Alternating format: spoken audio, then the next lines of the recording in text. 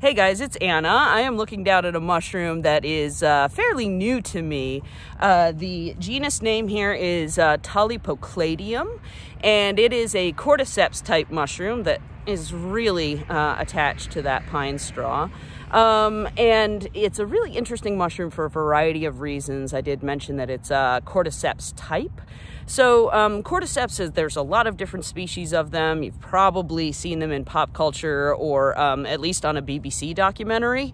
They're a fungus that is basically a parasite either on another fungus, or the ones you've probably heard about are entomopathogenic fungi. So they grow on, a moth or on a caterpillar.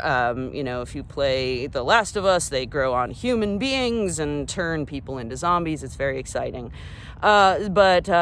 Tolypocladium grows on a truffle type fungus, and so you can see basically it has this sort of like little truffle dude at the base. Oh, I just broke it off. But if you open up the truffle on the inside, this is not like a culinary truffle, you can see it's got sort of this homogeneous and a little bit sort of cakey interior, which is relatively common for different kinds of truffles. So identification besides, the truffle underneath, and that's probably the most important component of it, is you have a, tall and slender mushroom. It has this head that has little sort of pimply appearance to it. And so, it's a little bit, I suppose, it glistens and has a little bit of a variegated coloration there.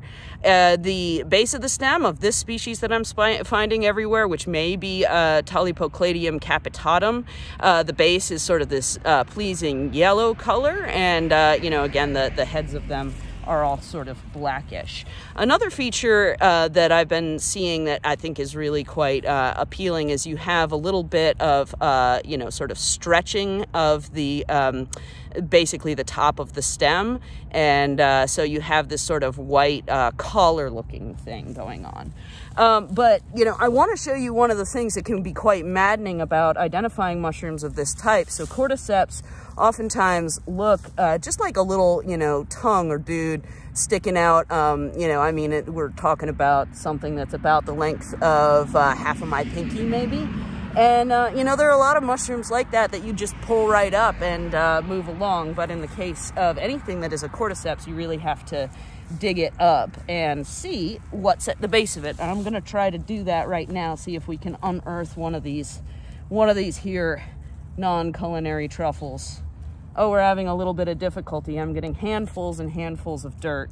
All right, I think I'm gonna abort that particular mission.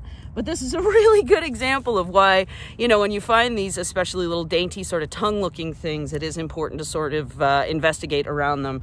Another thing that I found about these mushrooms that's really driving me nuts is that they, like the little truffle underneath, which I guess is Elaphomyces is the name of the genus of those. Anyway, they seem to get these like little balls of mini roots around them, so it's really obnoxious to pull them out and then clean them off. Anyway, to my knowledge, this is not an edible fungus. I guess that there is a relative that was used to derive some immunosuppressive drugs. I don't know much about that because I don't know much about medicinal mushrooms. I am cold. This mushroom is neat, and it's January, so it's really nice to find anything.